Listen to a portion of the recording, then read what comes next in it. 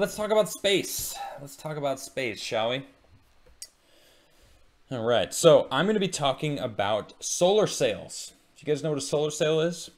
Well, tomorrow they are coming out with a new documentary about the life of the solar sail, because it was an idea first and has come full circle to become an actual spacecraft that is actually in space right now. It's pretty cool. And this is what I saw floating around. It says "Sailing the Light" film premiere. It's actually premiering tomorrow. Let's see, 1 p.m. Saturday, August 28th, at 1 p.m. I don't know what time zone it's in, but you're invited. In 2019, the Planetary Society launched our very own spacecraft, LightSail 2. The first one sadly blew up. This mission to sail on sunlight was made possible entirely like people like you, extraordinary, ordinary people who believe in a future of space exploration and who want to make it happen. Join us on YouTube on Saturday, August 28th. The show starts at 10 a.m. Pacific time. All right, so it's 1 p.m. Eastern time. When the film is over at about 10:45 a.m. All right, so it's only a short 45-minute film. The CEO, Bill Nye, will take questions along with a panel of LightSail 2 team members. You don't have to register. You just have to show up at the link. That's actually, it's pretty easy to just find. You just type in Sailing the Light. I'm sure Sailing the Light on YouTube will lead you right to it. It's free and it's really cool. So I'm absolutely going to be watching that tomorrow because I am a space geek and I absolutely love that kind of stuff. But not everyone knows what solar sailing is. So this is actually from the Planetary Society that he is the CEO of. Solar sailing is a revolutionary way of propelling a spacecraft through space. A solar sail spacecraft has large reflective sails that capture the momentum of light from the sun and use that momentum to push the spacecraft forward. The Planetary Society's LightSail 2 mission is one example of this technology in action. And here it is in front of a beautiful picture that is actually my background on my main computer. So this image is very familiar to me. It's the Milky Way. It's where we live in this wonderful universe. How does it work? Light is made up of particles called photons. Photons don't have any mass, but as they travel through space, they do have momentum. When light hits a solar sail, which has a bright mirror-like surface, the photons in that light bounce off the sail. They reflect just like a mirror. As the photons hit the sail, their momentum is transferred to it, giving it a small push. As they bounce off the sail, the photons give it another small push. Both pushes are very slight, but in the vacuum of space, where there is nothing to slow down the sail, each push changes the sail's speed. When a solar sail faces the sun directly, photons push the spacecraft forward, away from the sun. But when a solar sail can move in other directions by tacking like a sailboat, changing the angle of the sail relative to the sun, it's even possible to shift the spacecraft's orbit around the sun by angling the sail so that the solar photons push against the direction it's traveling. Solar sails can also control their direction in other ways, such as changing their center of mass or using tip vanes.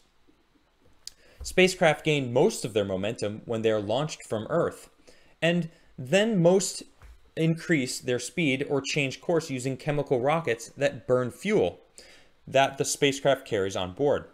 But more rocket fuel means more weight, which limits how much can be carried.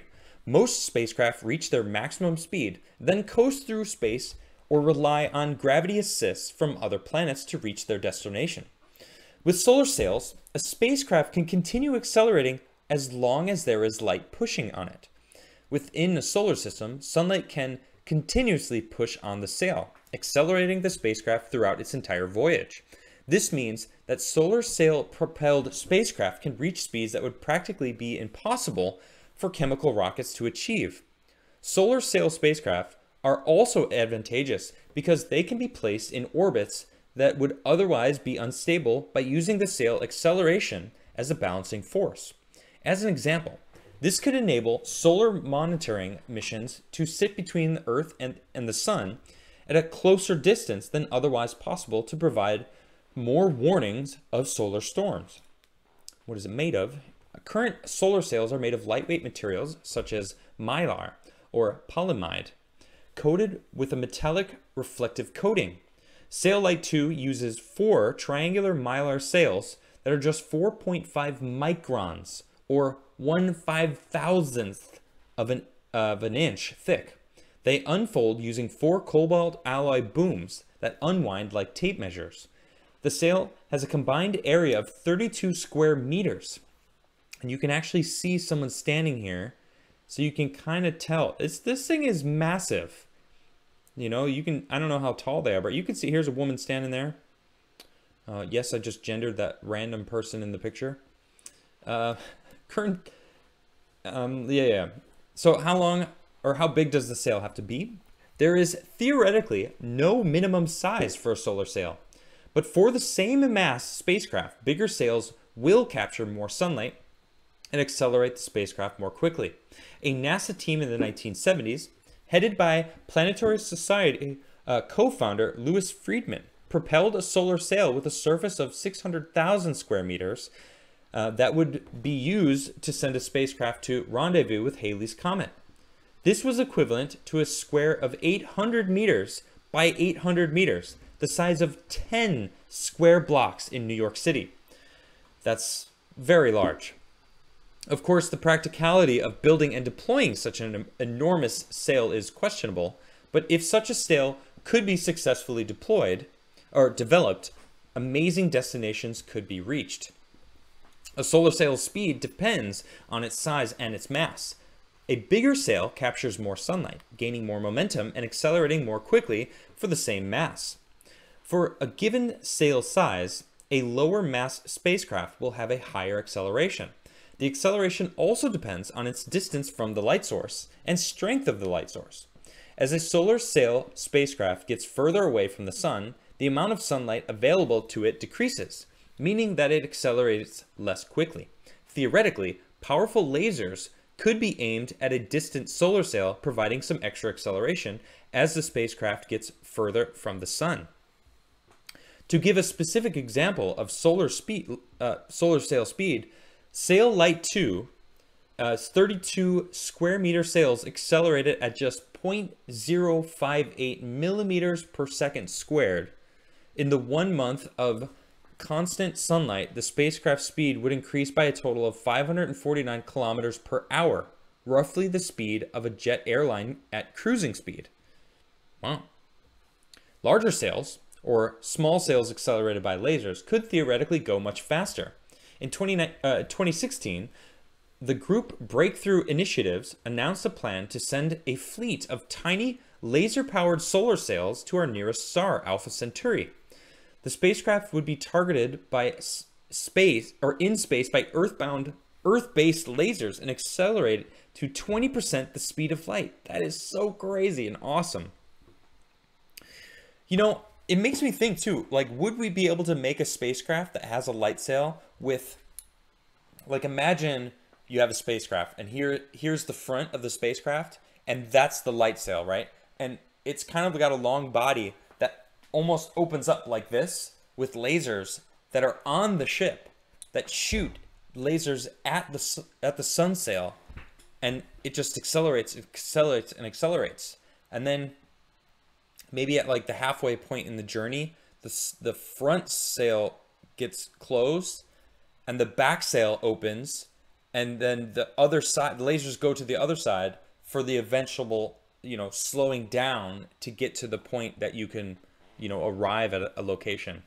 It's kind of a cool thought process. I don't know if it would work. I'd have to ask Farm Engineer, because he's an engineer and he was all about, well, I think he was, I don't know what kind of space engineer he was, but I got to get him back on the show and talk to him about it. Let's see. Of course, it's expensive. Building a solar sail, especially a very large one, is a feat that still needs development, and that research and development can be expensive.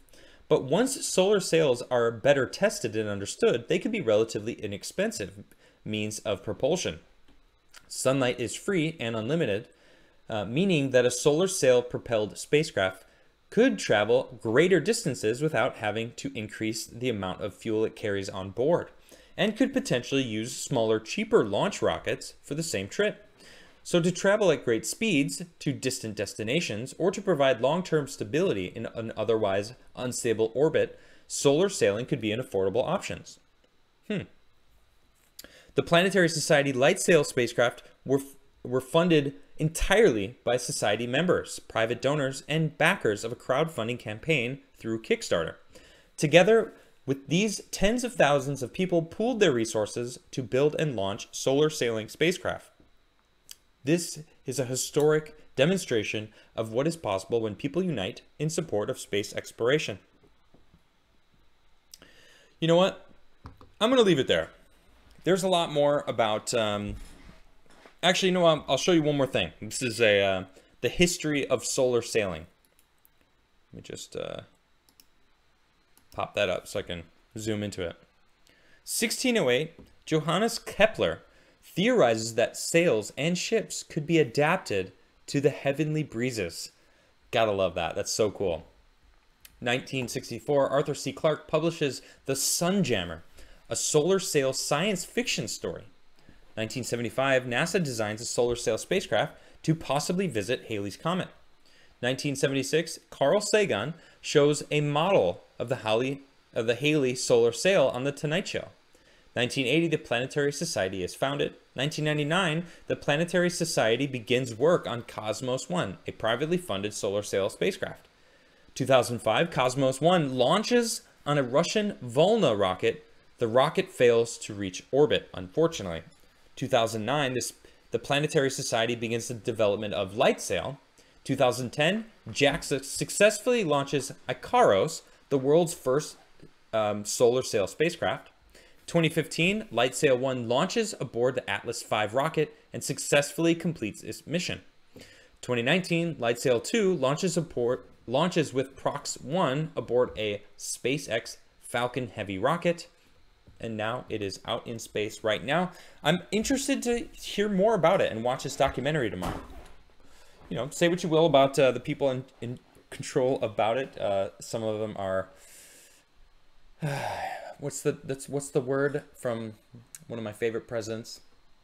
Everything that's woke goes to shit.